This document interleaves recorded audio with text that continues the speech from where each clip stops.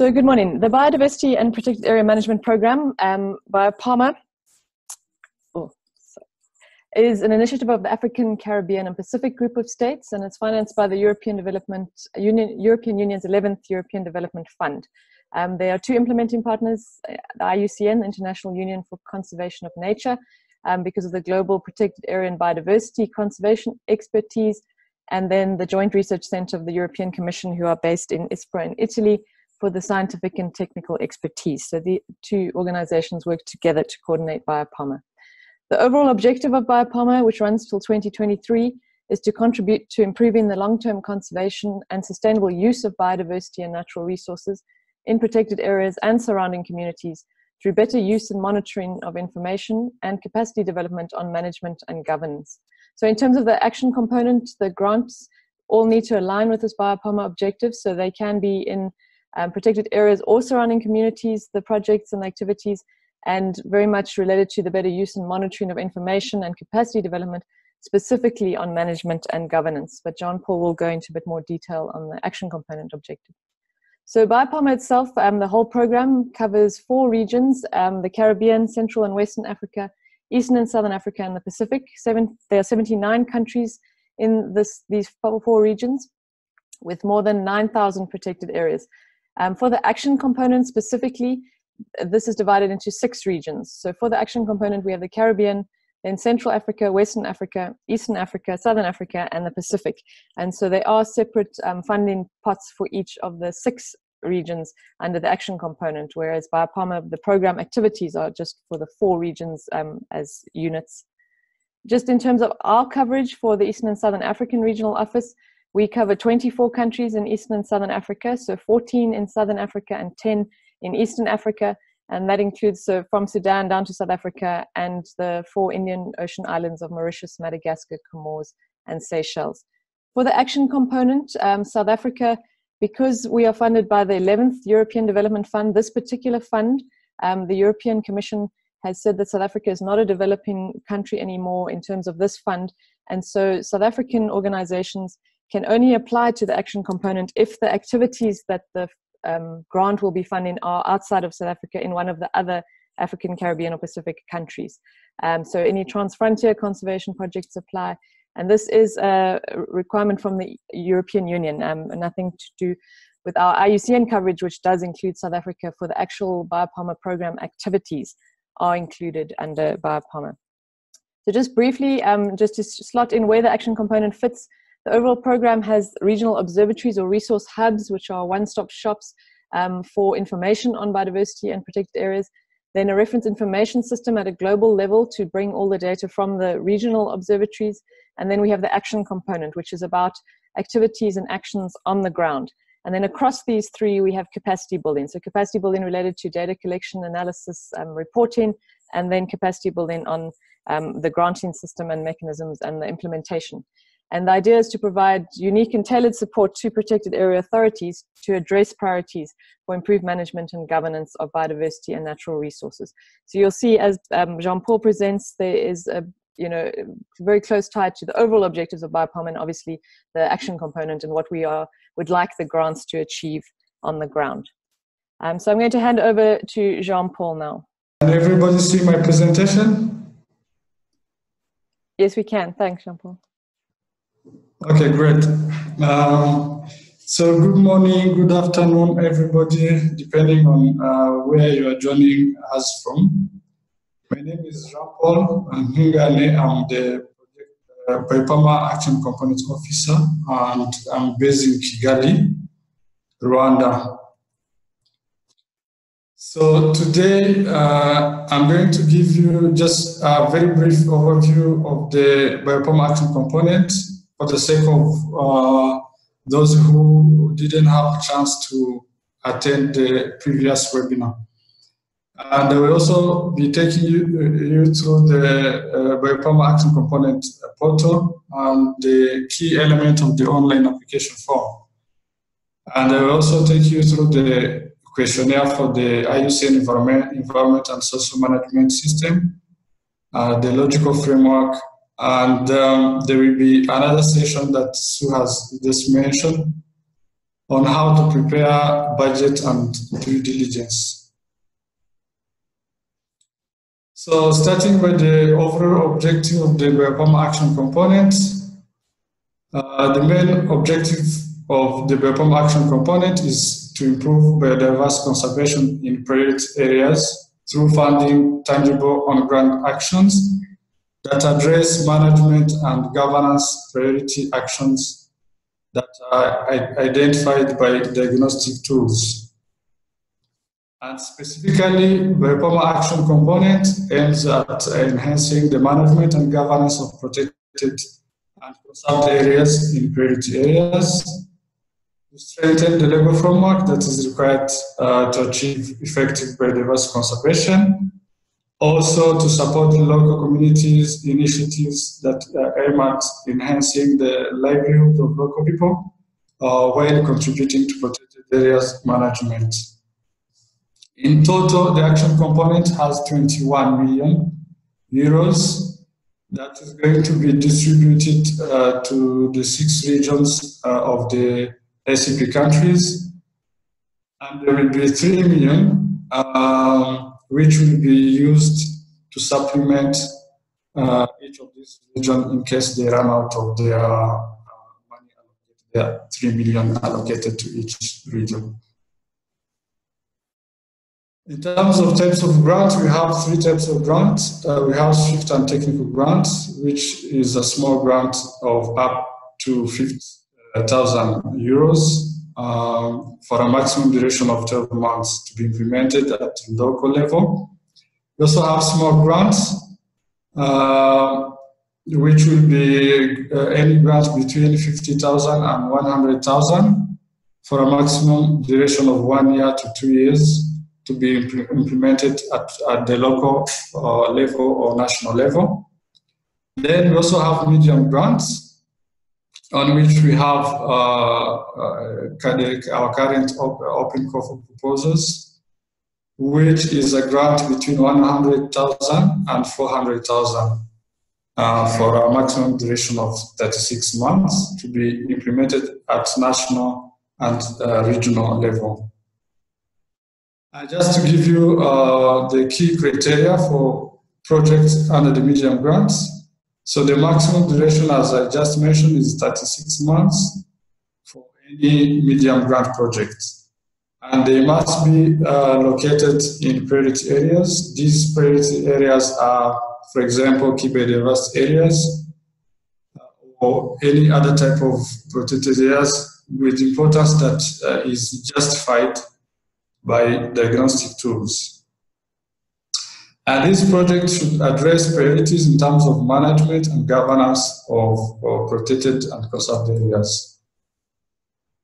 Just to explain what we mean by diagnostic tools, these tools include management and governance assessment tools, like IMET, Integrated Management Effective Tool, and protected area management effective tools like MET, RAPAM or Green List, or any other similar tool for assessing management and governance.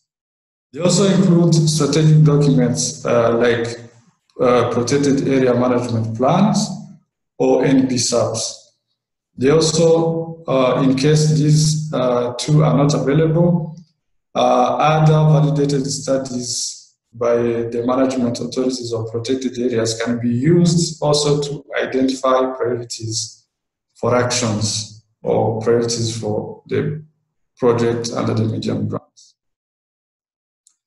And from here, I just want to take you through the BIOPAMA Action Component portal and the online application form. I'm sure most of you are already familiar with this page. So to start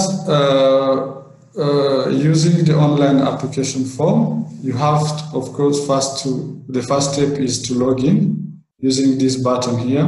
The page is in French now, but you can change the languages. As you can see from this button, you can change the language from French to English or from English to French. And like I said, I'm sure most of you are already familiar with this page. So to start completing your online application form, you have to log in, sign up, and then log in using this button here. And on this page, this is where you're going to prepare and fill in the information about your project proposals. It has 3 different sections here. The dashboard, I guess I need to change again from French to English. So it has the dashboard, then ongoing application. Then once you have submitted your applications, they will appear under current grant. And it is under, in the middle here, that you will start completing your application form. So what you need to do is just to click on this big button here that is named Apply for New Grants. So then from here, you'll be able to access the online application form, which I'm going to take you through. I will be highlighting just key information or where we have been receiving questions so that you understand this form. So the first, this application form, the online application form has 5 different sections with different steps in each of these sections. We have a technical application, we have budget, which is going to be covered by our colleague Anna. Then we have section about logical framework, the due diligence, and where you will come to submit your application.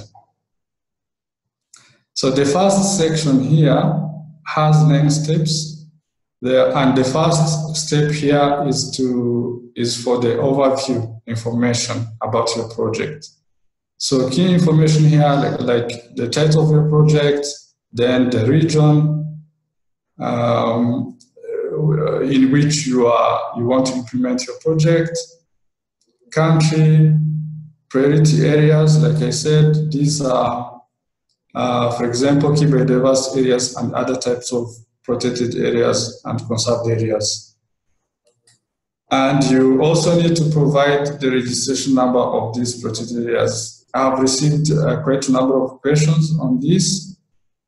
This is to find the number of protected area. You need to use the World database or on protected areas. So you go on that website, then you enter the name of your protected area that you are targeting to find the registration number. But if you don't have, if your site, the protected area of your target is not available on the World database on protected areas, that's fine. You can leave this space again empty. Then again, another area where I have received questions is on the acknowledgement of receipt from the supervisory authority.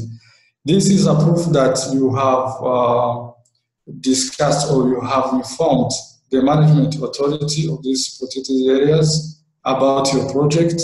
Then they have to give you a letter or sign that they have received your information and there is no objection. They don't have any objection on your proposed project. Then you have to upload that document in this field here.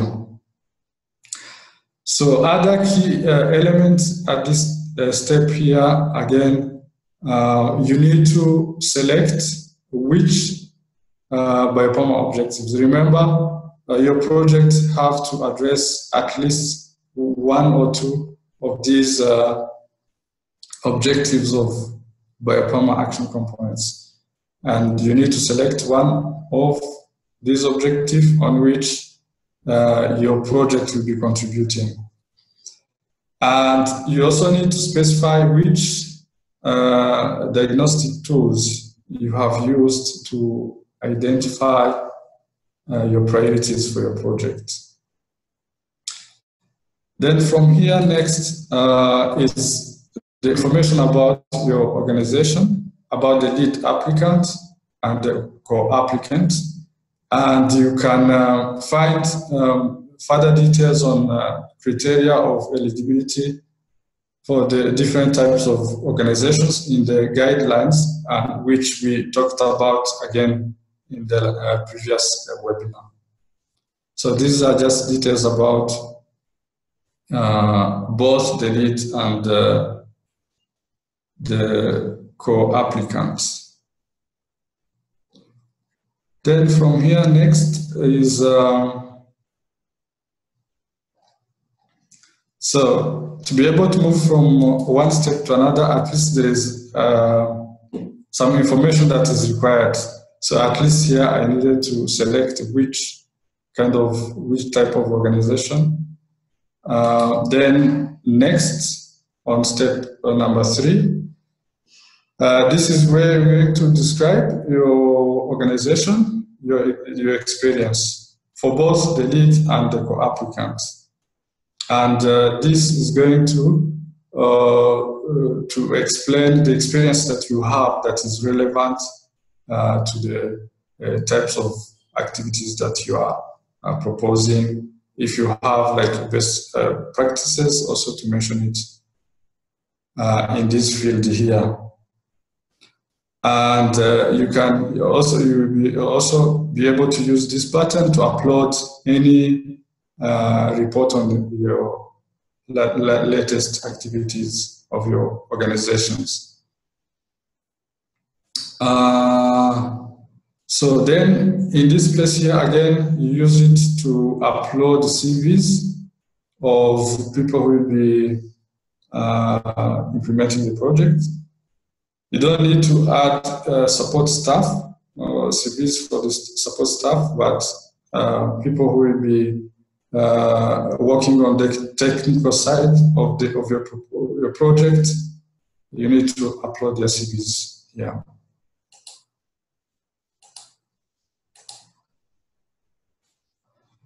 So this field here is used to provide a background. It's just a summary of the local context of your targeted site or your targeted protected area or conserved area.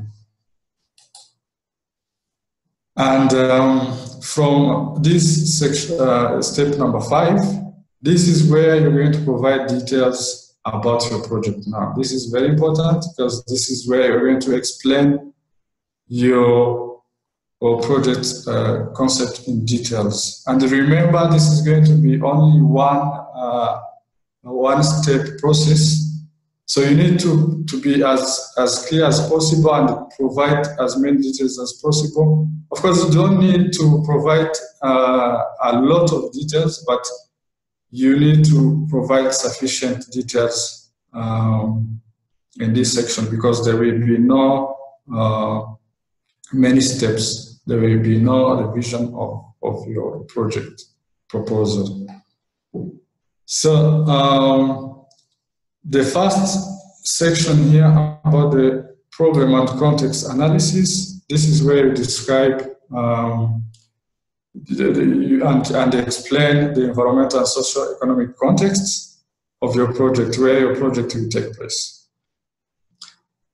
And specifically on the socio-economic context, you need to provide information on the main social groups that are living in your project sites. For example, if that site has communities, local communities that include indigenous people or other ethnic groups that are vulnerable, you need to describe them. And you also need to describe their social cultural characteristics and their livelihood activities to see how your project is going to impact on these. Under objectives and activities, you need to explain how your project will contribute to the BIOPAMA Action Component objectives. You need to really present clear project objectives and expected results and the main activities. And for this, it's important to use the SMART method, which is specific, measurable, achievable, relevant, and time-bound. So your indicators must be specific, measurable, achievable, relevant, and time-bound. Under the methodology is where you explain the methods and the approach that you'll be using to achieve your project objectives.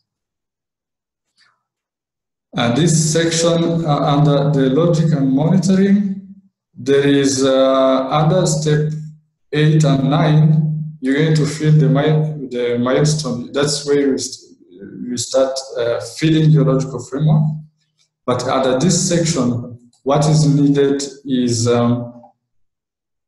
to explain your monitoring system, how your monitoring system will work, and how you will be able to connect results from your project to the information systems of the BIOPAMA. Under the stakeholders section here, this is also very important because you need to describe, provide the details on how you have been engaging the project stakeholders from even this stage of project design, how you are involving them, and how your stakeholders will be also involved and what they will contribute during the project implementation. This is another important section about environmental and social management. Remember, this is one of the criteria that is really very important for the projects that are funded under BIOPAMA Action Components. You will need to complete this environmental and social management system questionnaire. And to do that, the questionnaire is just on this link. So you need to click on the link to open it. And I want just to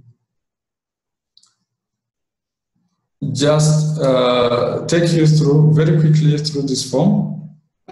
So this is the environmental and social management questionnaire that all applicants need to fill and submit as part of the application for funding. And this is also this form is also available on the portal under the operational manual. It's annex number 7 of the operational manual. And you can go back to this operational manual, download it, then go into details of this questionnaire. So I just want to show it to you. I won't read in details the questions here, but key points to mention here is that this questionnaire has, as you can see, has these 3 columns. The first column has questions.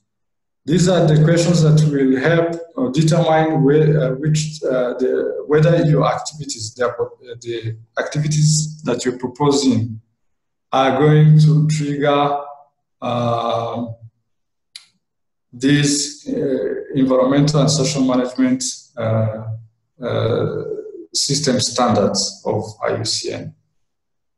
And please try to read these questions very carefully and answer them. And you'll be using this second column to respond to this question. It's yes and no questions, but you need to go through them very carefully. And the last column here, you don't need to touch it. This is going to be used by the regional teams, also to check what you have provided in this form.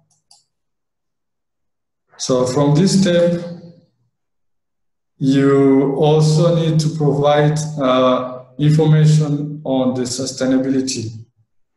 You need to have a plan on how your project is going to be sustainable beyond the project timeline.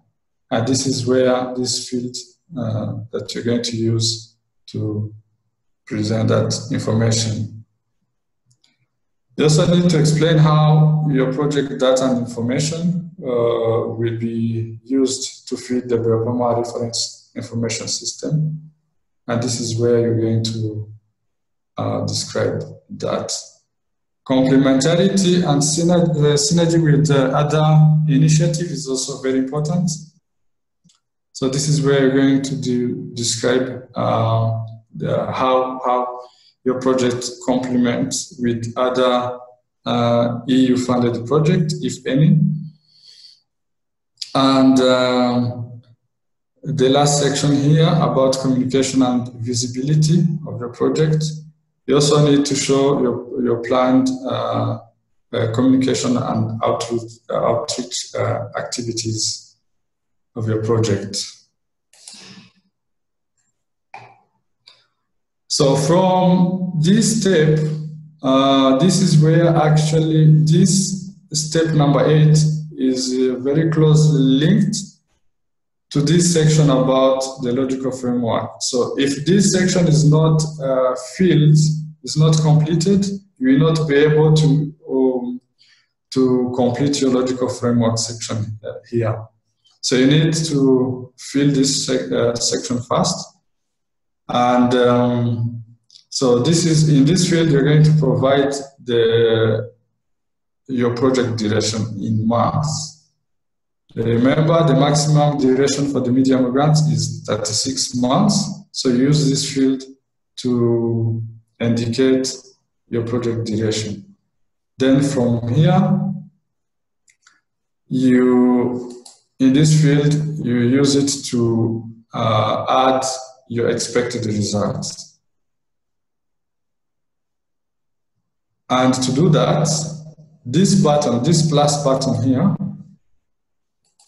it will help you. You need to fill this field first with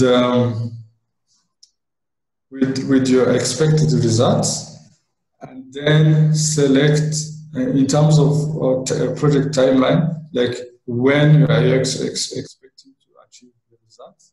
You add the timeline for each result here, and then the activity. So by completing this section here, you will be able to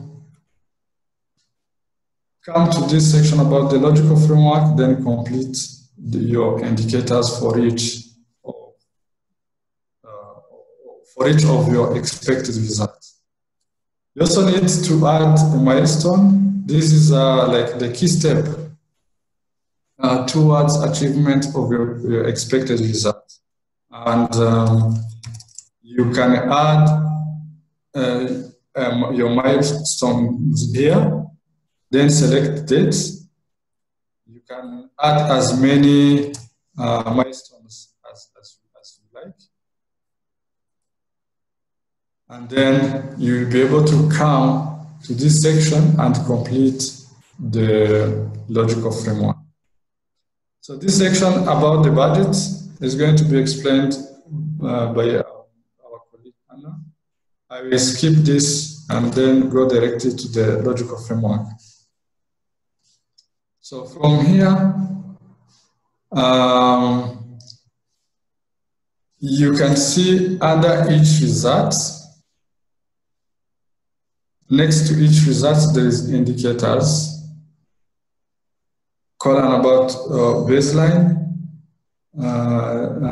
then your target, and the source of verifications that you have achieved your results. So the indicators are just evidence that will be used to judge how your expected results have been achieved. So you will use this field to complete your indicator. Then if you have baseline, you also need to add your baseline, which will also include like the year. And your target, you use your target here in this column, and how the sources, informations and methods that will be used to collect and report or your expected results. Under activities as well, so you will have certain activity in this column here, then what that activity will deliver, which is a deliverable or any product, expected deliverable and product, you're going to use this field to complete. And similar to the expected results, this field will also be used for the source of verifications. Just one thing, still on the logical framework, there is a whole manual on this link on how to develop a proper logical framework. So please try to go through these documents to understand this concept of logical framework. The next is going to be on due diligence, which is going to be covered by Anna. And I think I will end my presentation here. Then we can go to the next session. Thank you. Thanks very much, Jean-Paul. Anna, are you there? Yes, I'm there. Okay, so we invite everyone, and invite is a polite word. We recommend strongly that these guidelines are read and followed while you're making your budget. So the first slide, it's just an introduction saying that your budget should be clear, transparent, comprehensive, and realistic. The assessment of your budget will be part of the assessment of your proposal, and there is a certain score applied to this, to its being transparent, efficient, economical, efficient, etc. So I would recommend to be attentive to this. Next slide. Can we go to next slide? Yeah. I think we skipped one. Oh, sorry. Okay. So it was explained already. Okay. That this is that BIOPAMA budget is based on the co-financing mechanism. It means that we expect at least 5% of the grant budget to be contributed by the applicants, by you. It can be contributed directly by your organization, by your partners, by other co-financiers. The source of this co-financing is not relevant to us.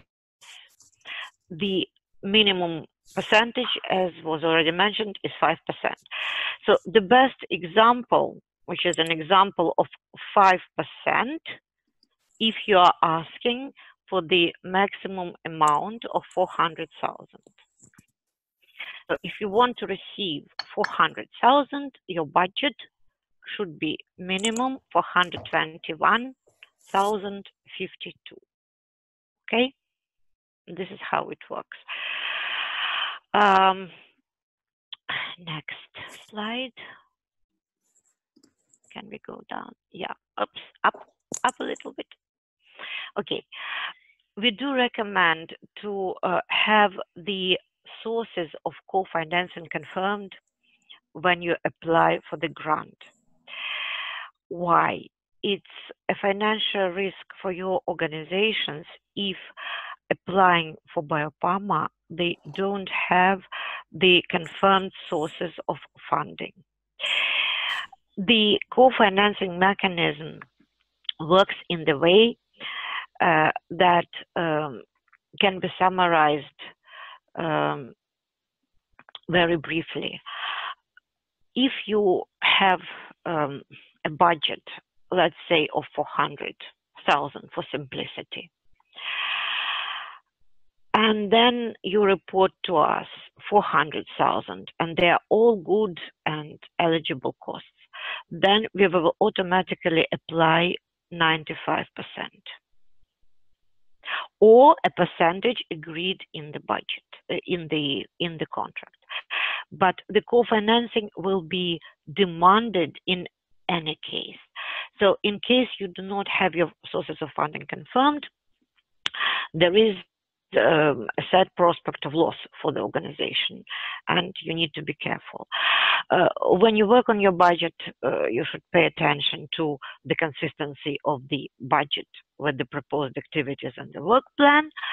You should also think how much your organization can handle in terms of finance, because there is also a question of financial capacity. And I would like to stress that you don't need to ask for the maximum available amount. You need to ask for a realistic amount. It's no use asking for more money, which you cannot spend afterwards. Okay, let's go down quickly. Okay, how the budget should be clear, because the budget will be assessed by independent experts, and they need to understand the budget. So it's in your interest to make it clear. For example, please do not lump or group the costs together.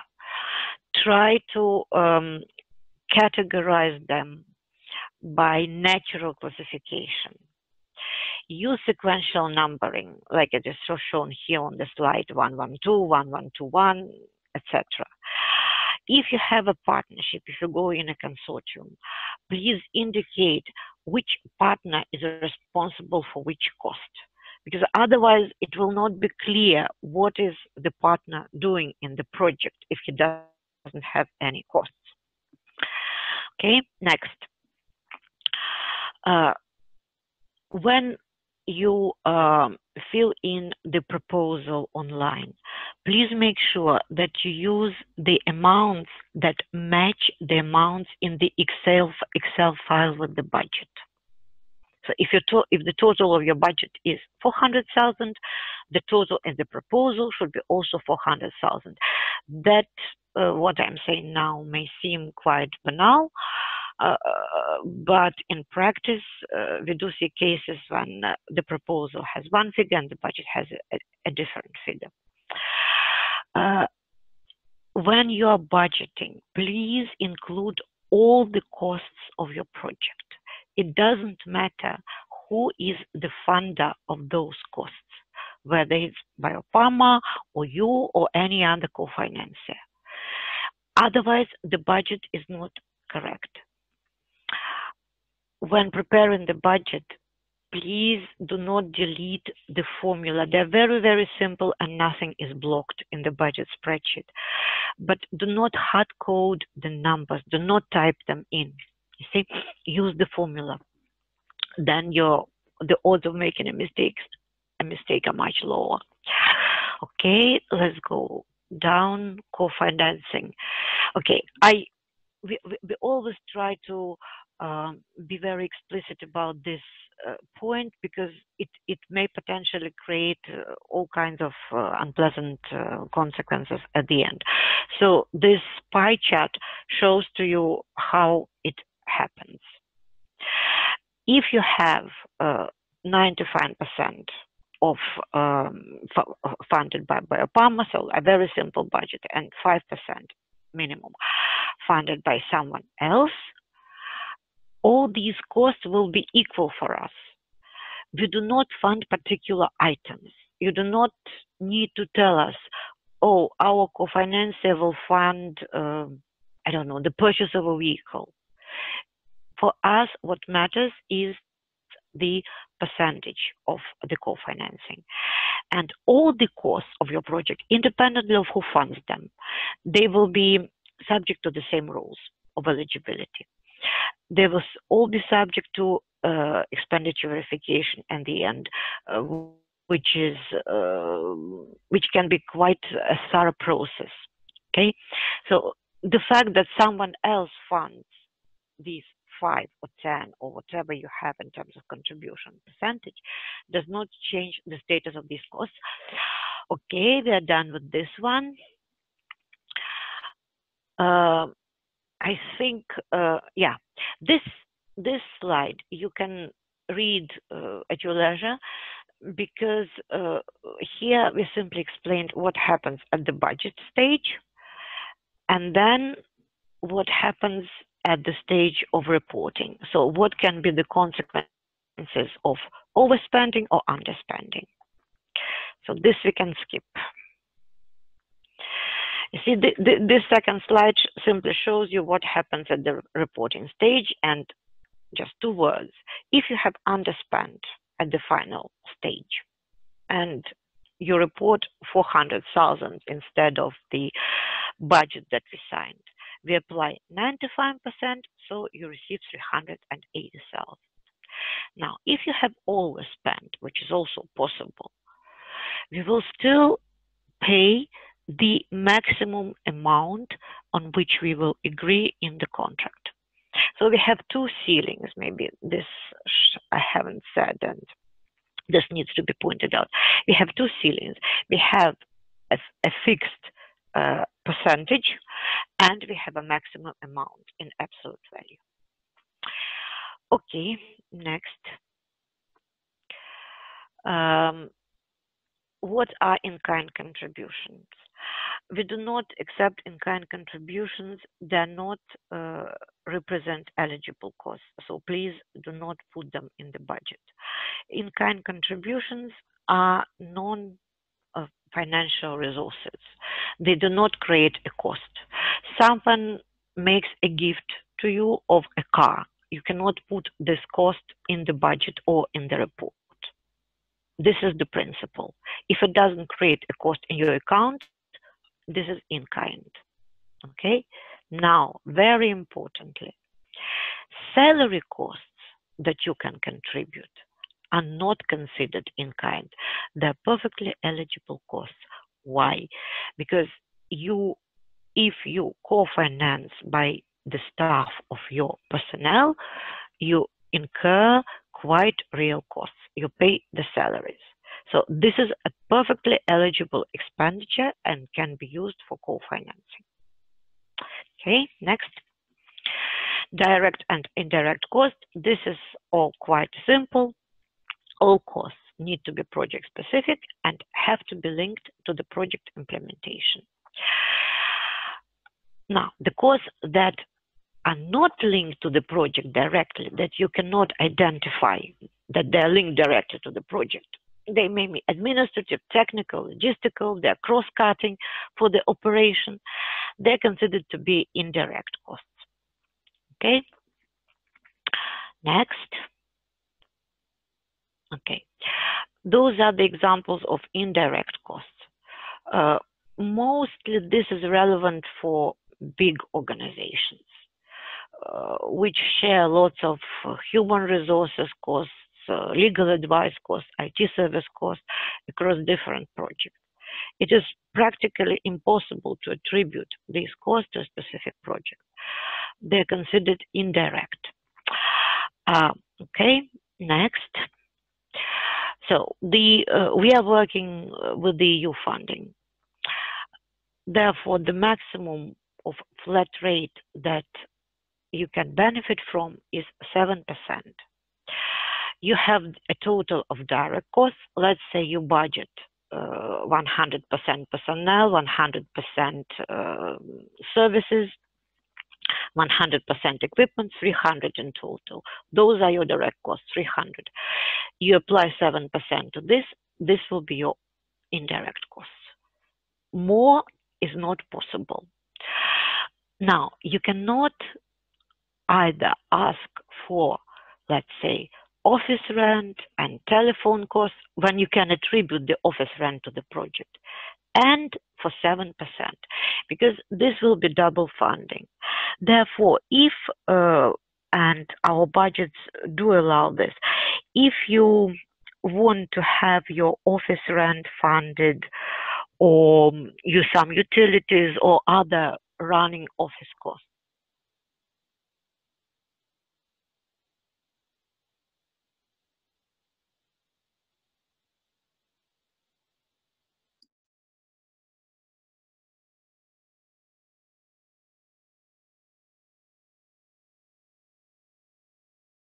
Anna?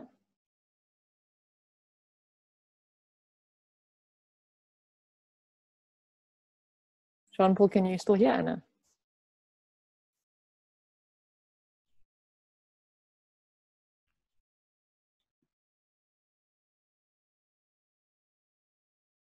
okay. Okay, budget categories. They're very clear. They are defined in the guidelines, so we don't need to spend a lot of time on them. Salaries are eligible for beneficiary and co-beneficiary. Please look at those examples. And please, when you fill in the budget, be clear in the descriptions. Well, this is just an example of what can be done. In the budget advice, we describe what is included, what can be included in the salaries, and please include everything. Do not miss any costs. Okay, next. Okay, this is an important point. You will probably, especially for big organizations, have a cost share. For example, a project officer or coordinator will work with different projects on different projects. Therefore, please indicate the percentage of time dedication, and this percentage must be reflected in the number of units, not in the unit value. So, for example, coordinator 25% over 3 years, which means that 12 months multiplied by 3 multiplied by 25, you will put 9 months, but the salary cost for 1 month should not be reduced by percentages. We need to have the full cost, the full unit cost. Okay, next. Per diems. This is important in the sense that you will be traveling, there will be per diems paid. You can either use fixed per diems, in which case you need to have a policy, or you can report with multiple receipts, which is extremely time consuming. Whichever is the case, there is a link to the table with EU per diem rates. Those are the maximum by country. So please look at it when you're budgeting. Next.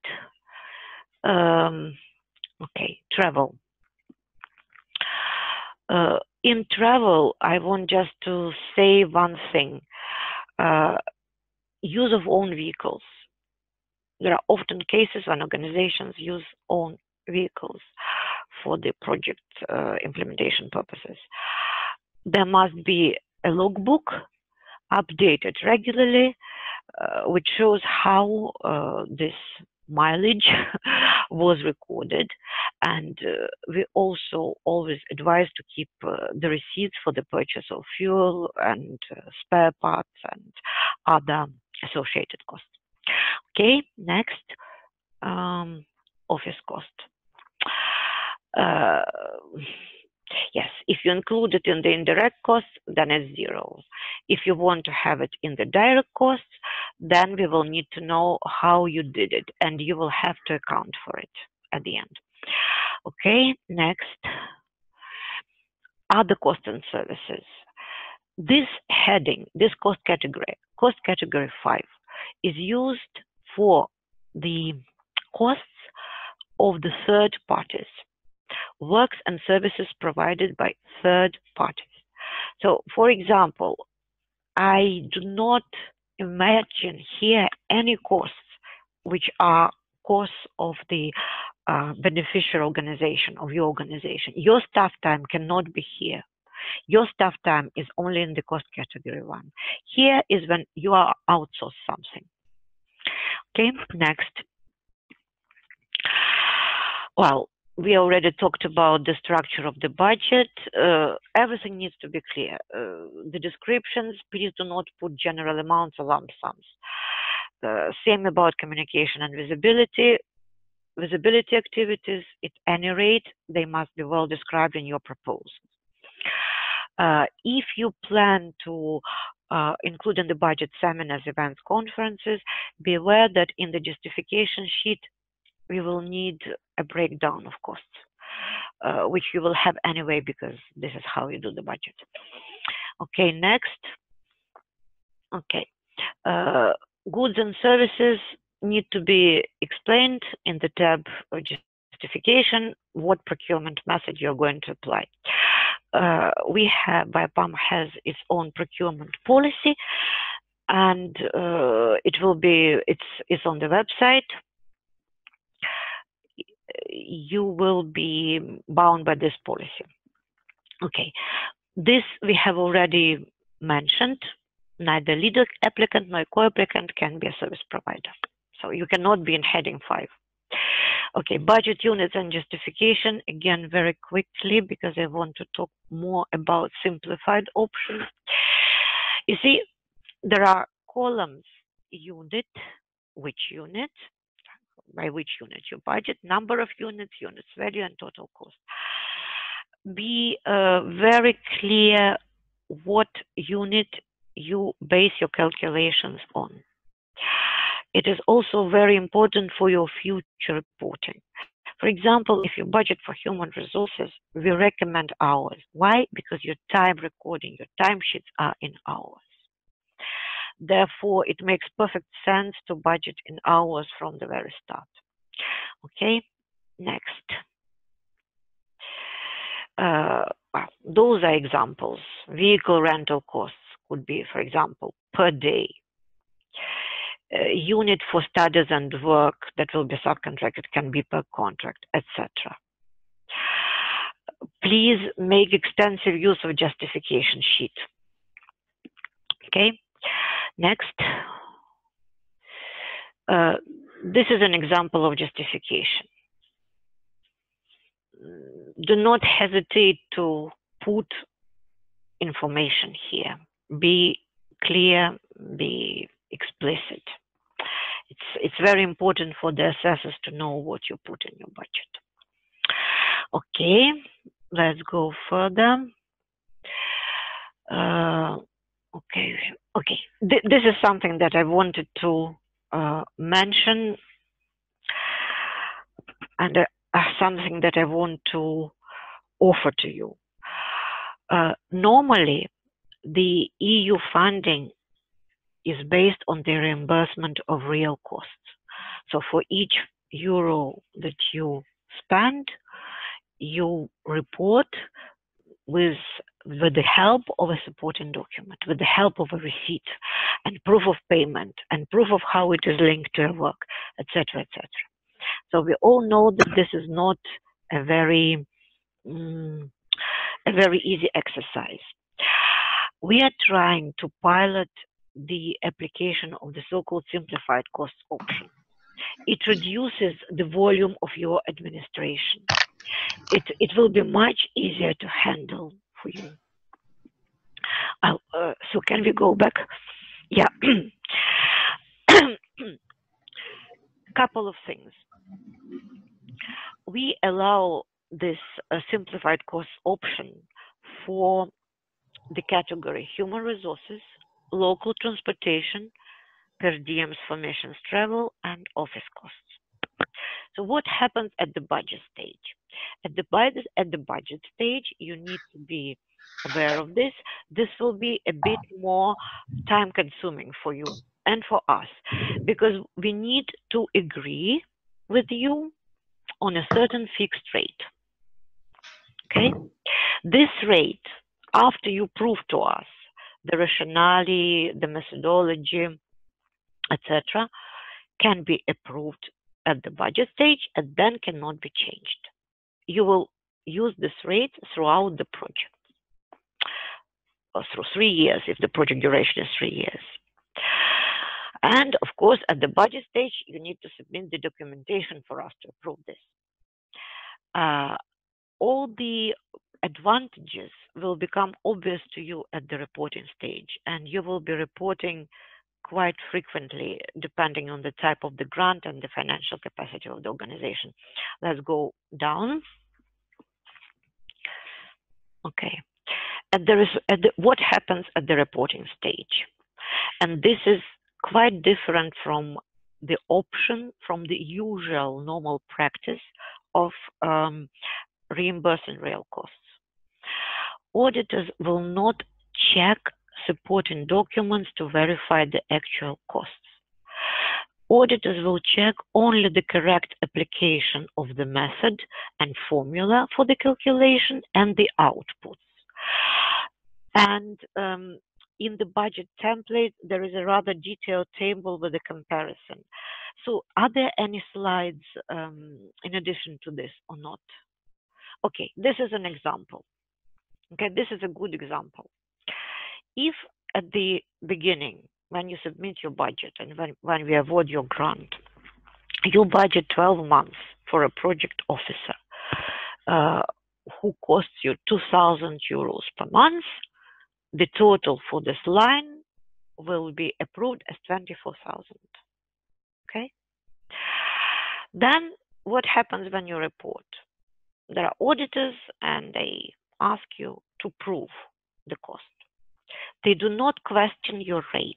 You don't have to prove the rate. The rate is fixed. But they do ask you for the timesheets because they need to know how many units, how many months in this case a person worked. So if this person worked all 12 months, no problem, you will receive 24,000. If a person worked 10 months, it will be 10 multiplied by 2,000, which is 20, which makes sense, you would agree. Okay, well, this is it. And if you need more information about simplified cost option, then you're welcome to send us questions and we'll explain further, etc. It's a very attractive option, I would say. Thank you very much, Anna. So I see there are some questions coming in the chat, and we'll also take a few questions now if people would like to ask them. Anna, there's one. If the project is proposed for 24 to 36 months, must the co-funding also be committed for the length of the proposed project? Okay. The co-funding is a percentage of the total amount of your costs. So you can get this co-funding during months 24 to 27 or during the months 1 to 12. It is not relevant for us, your funder. Okay. What we always advise is it's not in your interest to wait till year 2 or 3 to get the co-funding. We will be deducting it, as I explained, every year starting from the very first report. Okay. Thank you. Are there any other questions? You can just unmute yourself if you would like to ask a question or raise your hand. There's an option to raise your hand. There is a question for human resources. You suggest we change the unit definition in the column from months to hour. You can. It's from Laura Alessi. Yes, you can use hours. In my practice, from what I've seen, it's much easier to work when you budget in hours. Thank you. And then, sorry, someone asked if they missed it. Can the co-funding come from an applicant? Yes, it can come from anywhere, but it should translate itself into the costs. See, okay. You need to spend this money. Any other questions, either related to the portal for Jean-Paul or for Anna related to budget and finance?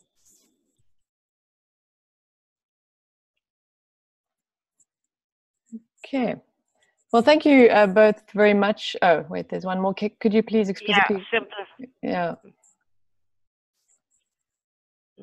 There is a question about Burundi, so. Oh, I did not see Burundi. Oh, sorry. Yes, we just did Eastern and Southern Africa. But if you look on the portal for Western and Central Africa, for Central Africa, Burundi does fall under Central Africa. So sorry, this particular webinar is specifically for Eastern and Southern Africa, but on the portal is the list of countries for Central Africa. Okay, and I see that Fidel is interested in the simplified approach. Simplified approach is a way to simplify your reporting, to reduce your administrative burden and hours, and to reduce your risks. It means that the rates are fixed at the budget stage, like monthly salary rate for someone, or I don't know, office rent for a month, mileage.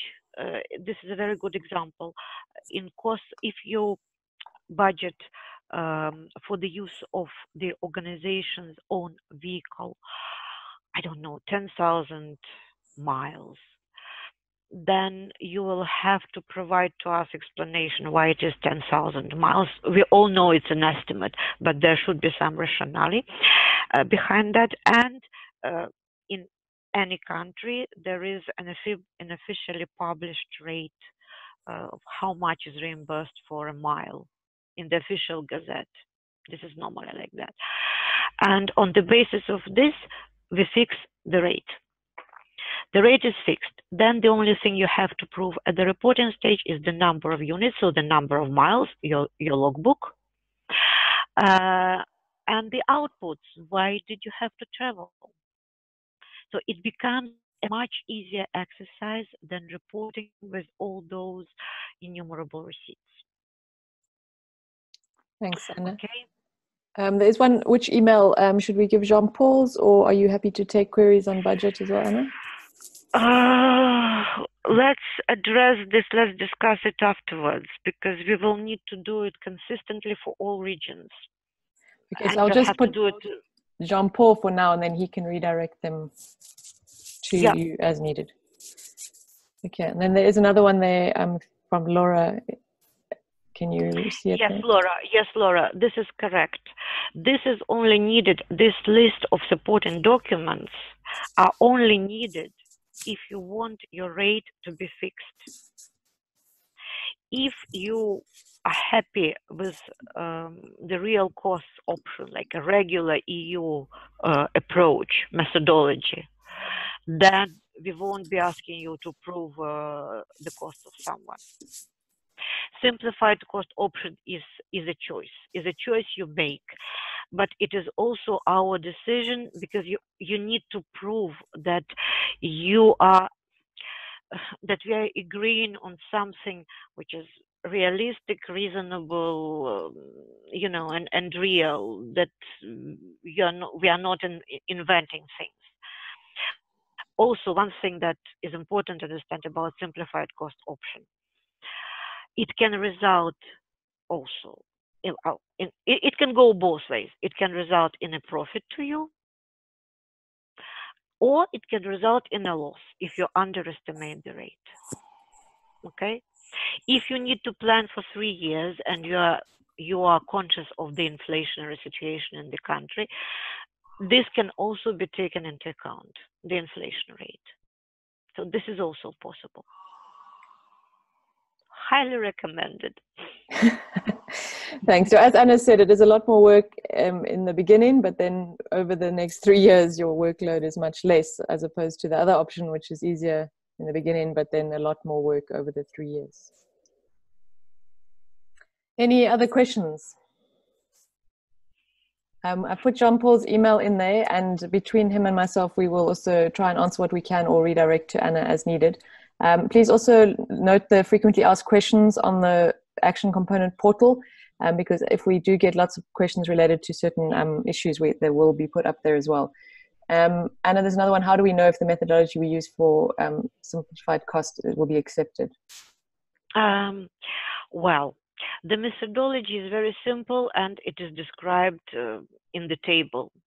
You describe to us, we need a project officer, he must have this and this qualification, and he costs, we have a similar position that costs now so much. This makes total sense, right? This methodology makes sense, or we need to cover so many miles during the project. If it makes sense, then it is accepted. But the methodology is one thing. We will also ask for the supporting documents. If you say that your organization has a similar position, similar function on its payroll now, and it costs, I don't know, 2,000 euros, we will ask for a couple of pay slips, a contract, etc., to see that this does exist. So, I mean, this approach is quite, I would say, practical. It's a very pragmatic approach. Thanks, Anna. Any other questions? Otherwise, what we'll do is wrap up, and please do get in touch if you have any other queries. And the webinar will be loaded onto the BIOPAMA YouTube channel, and we will share the link as well. But thank you all very much. One more: if we use the SimpleCost method, do we still budget 12.5K for the audit? Yes. Well, this amount is, for the moment, it's not confirmed yet, but the audit will happen for all the medium grants, but it will be a different audit. Well, I mean, what I mean to say is that the expenditure verification, it's not an audit, it's an expenditure verification. The expenditure verification for the actually incurred costs is quite different from the expenditure verification for a simplified cost option. Okay, the budgeted amount still remains. Yeah. Okay. Thank you very much, Anna and Jean-Paul, and thank you all for joining, and all the best with all your proposals. We look forward to receiving them. Thank you very much. Thank you all. Bye.